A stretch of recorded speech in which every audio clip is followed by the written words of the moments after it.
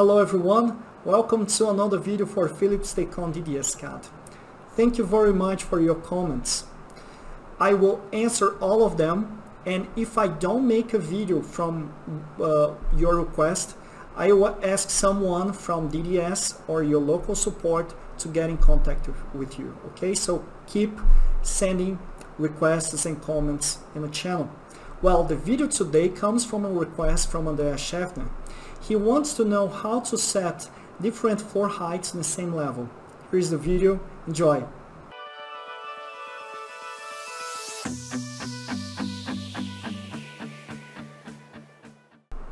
In order to demonstrate how to set different floor heights in the same level, I'll make use of the working mode building model.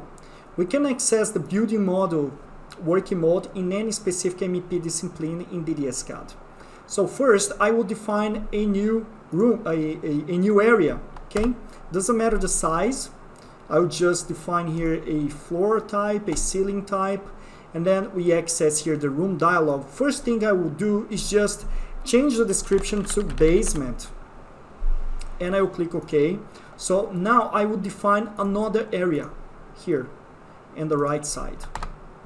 Of course, doesn't matter the size again, and I will call it car park. Okay. I will just insert a room inside each area like this. Auto generate last room. All right. From now, I just want to show you what we have defined in a section or in a front view. I will make use of this front view function so we can see these two different areas in the same height and with the same height. Okay.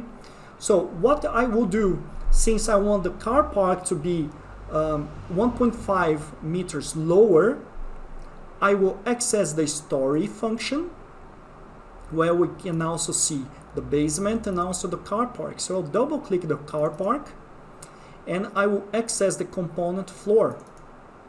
Now we have some parameters here for the floor, the slab thickness and the finished floor thickness. By default, this comes with 0.13 and 0.12 meters. The MNT.height stands for mounting height. This by default is the opposite value of the finished floor thickness.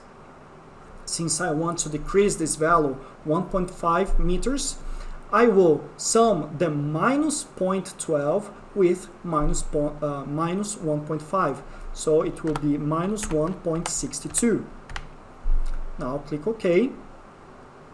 I will accept these update rooms and I will click OK again.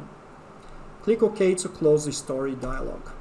Now we see that the car park area is now lower. Yeah. So I will use the function measure between 2 points just to check if the height from the finished floor here in comparing to the basement is with the correct value.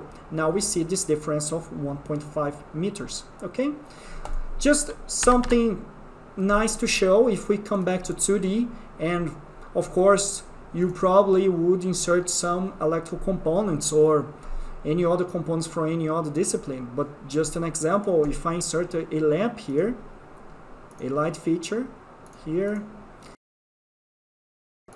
and also insert some switches,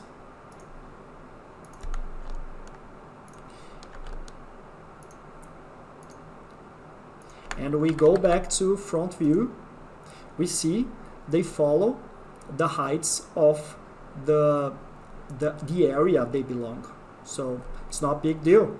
Okay, would you like to see more videos like this?